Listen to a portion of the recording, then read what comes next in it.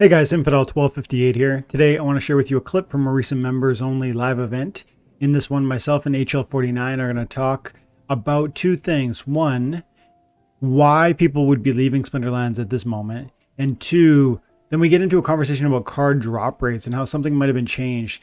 I actually really want to see what comments say on this one because I know the data says 33% per chest, but anecdotally, I feel as though there's far fewer cards coming in the chest. Now, I don't know if it's a 33% chance that you get one card and the multipliers have dropped dramatically. Maybe that formula is different. Does anybody have any information on this? I need to better understand this, and I feel as though there's far fewer cards in each of the chests. Let me know in the comments below what you think and what you've heard, and I'd love to see data. And also, if you have any thoughts around why people are leaving, if people are leaving. Seems like they are, but I feel like they've already left if they're leaving. What do you guys think? And before we get into it, of course, I got to say hello to SplinterCoach.com. SplinterCoach.com is a website that will track your personalized battle history, and that information is going to do two things: entertain you and provide you a way to get better. And $5 a month. So it's a great service, a great tool, and I really enjoy looking at it, analyzing the data, seeing how I win with certain ones and when I lose with others. Check it out. Thanks, guys. Have an amazing day. God bless. But I have a question here, and I'd love to hear your thoughts. Sure. Tell me. Gathering the Magic dropped a comment. He goes, this is the question. He goes, I heard a lot of people are leaving or taking a break from Splinterlands. Any main reasons why? Just keep playing, earning assets, stay the course. You'll be glad you did. So it's both a comment on like where his posture is with it, but also a comment on, or a question about where what we might think is kind of feeding into. First of all, I have my question to you is HL. Like, are you seeing within your community, your Discord, your channel, are people taking a break and leaving? And then secondly, do you have any sort of thoughts on where that's coming from? Personally, I think people are leaving because it seems a beer market is always frightening. Like, it's the first thing. We've been in a long beer market for 2 years now. So it's also pretty long. And the assets have been falling. A lot of big guys have been leaving. That's the fear is just going to spread around. Yep. And also some changes they made that really upset me personally as a player, that they changed the drop rates for cards and didn't tell us about it. That's something that really... Yeah. And put the edge. But what if they change something else that they don't tell us about it? It's also very important. Yeah.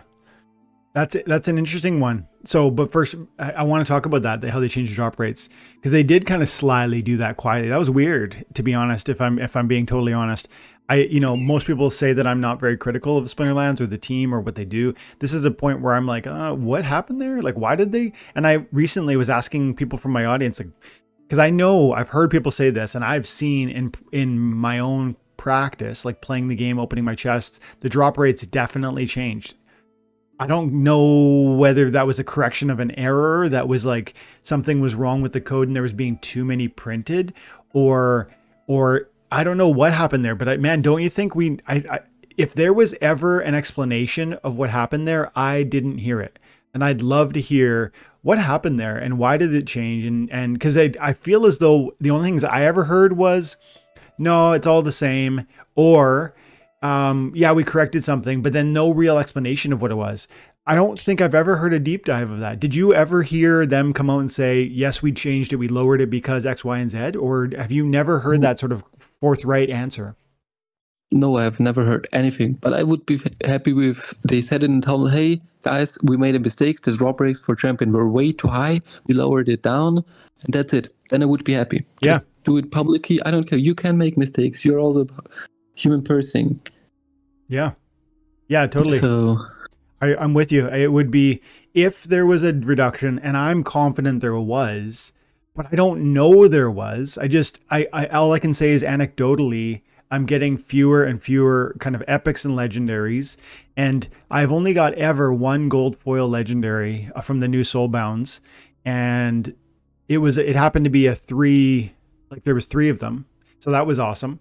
But that's the only one I've got, and maybe that's normal. But I don't think so, because I'm getting roughly 80 to 120 chests every season for almost as long as we've had Soulbound reward cards. So I don't know. I've heard other people talk about this too. If gathering, I see you here, Paul here, Butters, good to see you, buddy. If anybody in either of the chats knows anything about this, like I want to know, was there a post that I just didn't see, or was there a reference in a town hall that I maybe missed? Because like HL's saying, man, that was a bit weird that they didn't just give us, you know, hey, at least we're printing too many. We want this to be here for 2 years. We needed to pull it back. Because I feel like they didn't, if they changed it, and I think they did, they just swept it under the rug. Yeah. I mean, some of my guys are currently saying, yeah, they said their drop weight wasn't changed. Cryptomancer said they didn't change it, but it doesn't feel that way. That's what I thought I remember. I remember him, yeah, Cryptomancer answering that question, but he said no, they didn't. I mean, we can take a look at generally the rewards that have been distributed over the few months to see what's happening with the rewards. Because in the first month, I'm just gonna quickly go to the summary really quickly. Hopefully it's loading. I mean, if we go back, the first when it started, oh, I was in daily rewards. That's why it took so long. Sorry for that. Are you using Splex? Is that what you mean?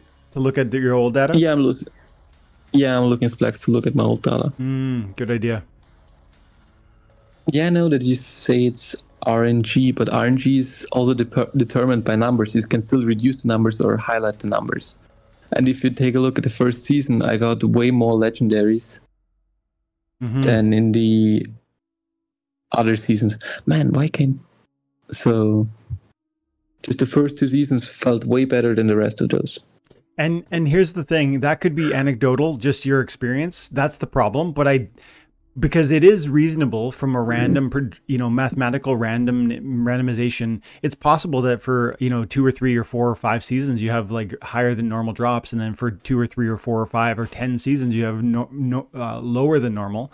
But I don't really think that's what's happening. I'm just kind of I'm trying to think it through, if you know what I mean. Yeah, I know what you mean. I saw a comment on my end here. Gathering said, what are the drop rates now? Thought it was 33% cards across the board, or are they just fewer cards per chest? So I think it's still 33% drop rates though. But I don't know. I'm not seeing the same multipliers. I don't know about you guys. And Paul said it'd be a good question for Matt when he's on a town hall. I think we should remember this, and I think we should raise it because we are not the only ones that are asking these questions. I don't know. I actually don't know what to think. I mean, some guys claim they have to be treated like this. Cosmic got 2 legendaries in bronze, which is very lucky. I'm feeling good for him. He's probably using them more often than I use my legendaries. But it seems like for champion, it's kind of, I don't know. Yeah, I've got I'm seeing commons and rares from my card drops from my recent, chest openings. This is over like a week so far. There's some rares. There's a legendary. There's a couple legendaries, the regular foil. We're probably into 2. I saw an epic there. So, I mean, this is 2 weeks of data, and there was 1 legendary. There's another epic.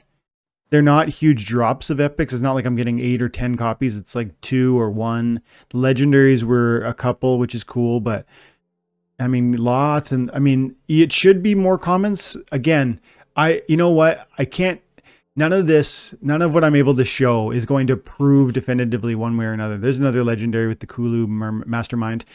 I really think this is something that more than one person has raised and said is happening, at least from a user perspective, from a content creator. I feel this is what most people think. So I just really would love them to come out and say, maybe even if they came out and said, we raised it or we lowered it, we kept it the same. I guess I'd almost want them to answer, like, why is it just, I think my question is, does it feel different or is it different? And I want them to, hopefully they can give me some sort of, no, it's still 33%. And we're absolutely still doing exactly what we did. Everyone's criticism is just around the anecdotal experience. Maybe that's the case. Maybe I'm wrong, but man, a lot of these are Epic or common or rares, and that's I don't know. I guess it's okay too because I don't know if you know this, but Splex GG you can see how far along you are in your not Splex GG Splinter cards. Splinter cards. Yeah. You can see how far along you are. How far along is your deck? I know that I'm about 40 to 50% with commons. Mm-hmm. But I can quickly assure it to you if you want to. I just need to take a look. Mm-hmm. I mean, with commons, I'm 51% regular foil and 30 gold foils. Okay. Rares are also 40% regular foil and 19% gold foil. Epics are about 41% regular foil, 16 gold foil, and legendaries are 27 to 4%. Okay. So we're quite similar, although I maybe have a little more of them. I'm at 63% on the common, 29 gold, 51% on rare, 25 gold, 37 epic, 29 gold, 38 legendary, and 4 gold foil legendary. So I probably have some higher numbers there, but I mean those are decent. Like I mean even your deck 40-50% complete is not too bad. I mean these are strong cards, and I don't know about you, but I'm getting to a place where I can use them now. I was saying the other day, like my summoners, I have a level 6 Helios, that's the dragon. I have a level, oh hang on, I got gold foils here too. I have a level 7 Lob Lowland, that's the Earth Splinter one. A level 6 from Franz Roofmane, he's the white one. So, you know, gold, and I have a couple level 5s from the other splinters. So, I mean, high gold, low diamond, I'm ready to rock with these mostly. And is that your experience, or is it more of a gold level threshold? So some cards that I really like using are the Swamp Spitter, Coastal Sentry. Those cards, I've got them to level long ago and I'm still using them. Also, Fungus Flinger with the material is amazing. Mm-hmm. I really enjoy that card. Mm-hmm. Duma Orc, on the other hand, is a card I used always at level 6 now. I don't even have him higher, but I'm using him. I have only used the summoners, certainly like only the green one. For Cora level 1, that's the only time I used it. With 16 mana, I put in a Cora and everything else. But some of the cards I'm even using at level 1 or 2. Yeah. Fungus Flinger is fine at level 1.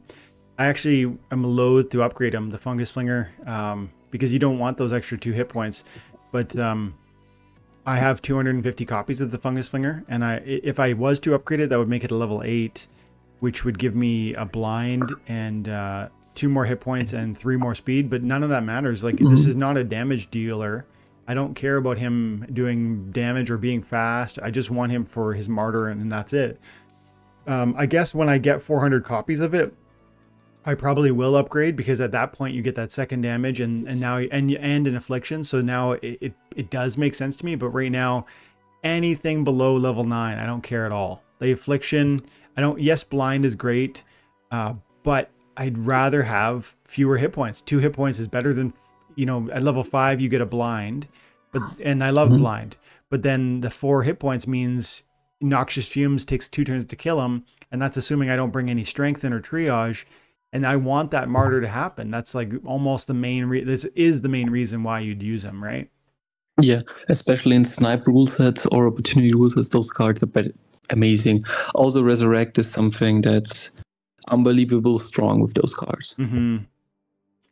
I saw Paul drop a comment. He said the rewards for a few accounts won't show us anything. We need a bigger sample size. You would need the percentage for everyone for each month, and I think he's right. Yeah, like it'd be great if they came out and they showed us that. Saucy, good to see you, buddy. Thanks for coming by. What's Gathering saying here? Hang on a second. I also had a comment right now. Yeah. From that says the DC supply went up about 7 or 8 million DC today. Oh, really? Also, tribal blacks. Yeah, someone in my chat told me. So that must mean that somebody burnt a sizable amount of reward cards, I would think. Yeah, I would think so too.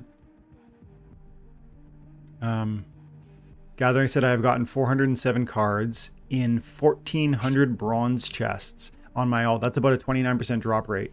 Only 1%, only one legendary and 2 epics in a bronze account.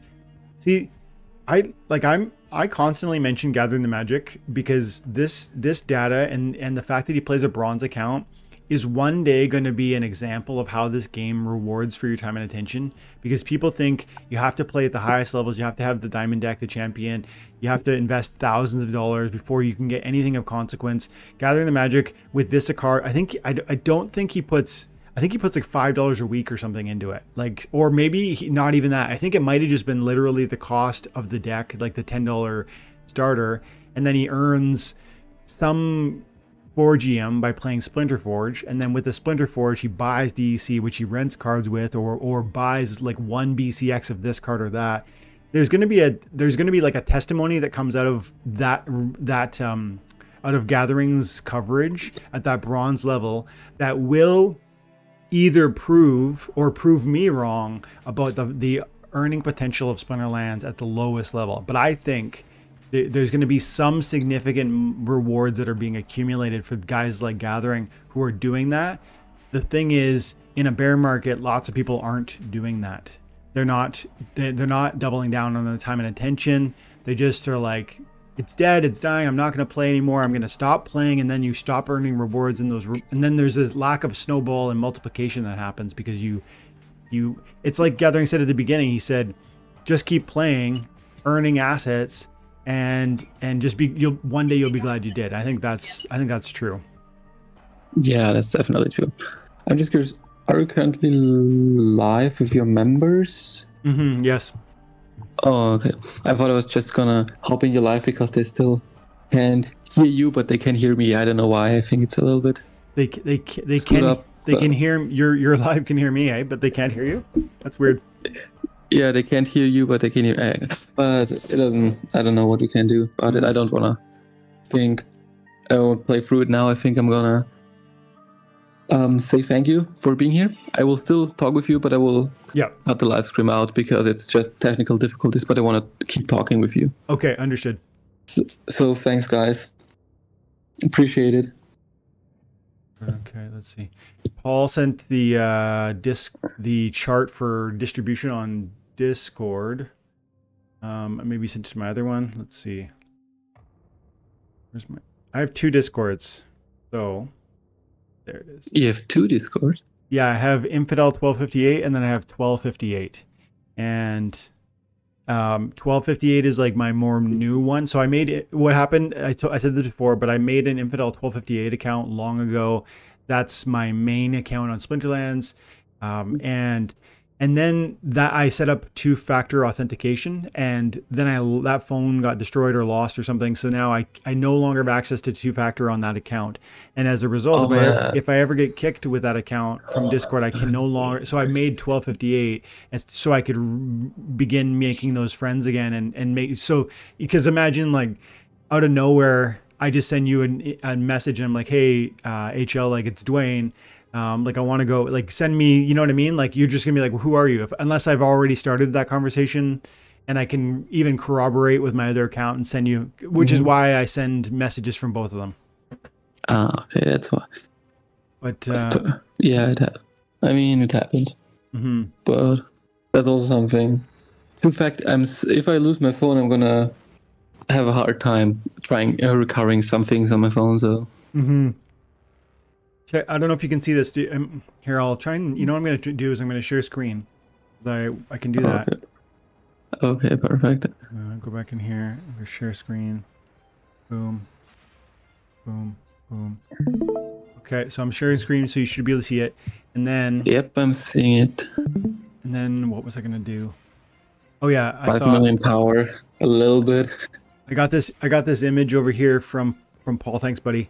And it's the updated distribution rates, and so it is still, where is it? Cards 33% at every level, and that is roughly consistent with what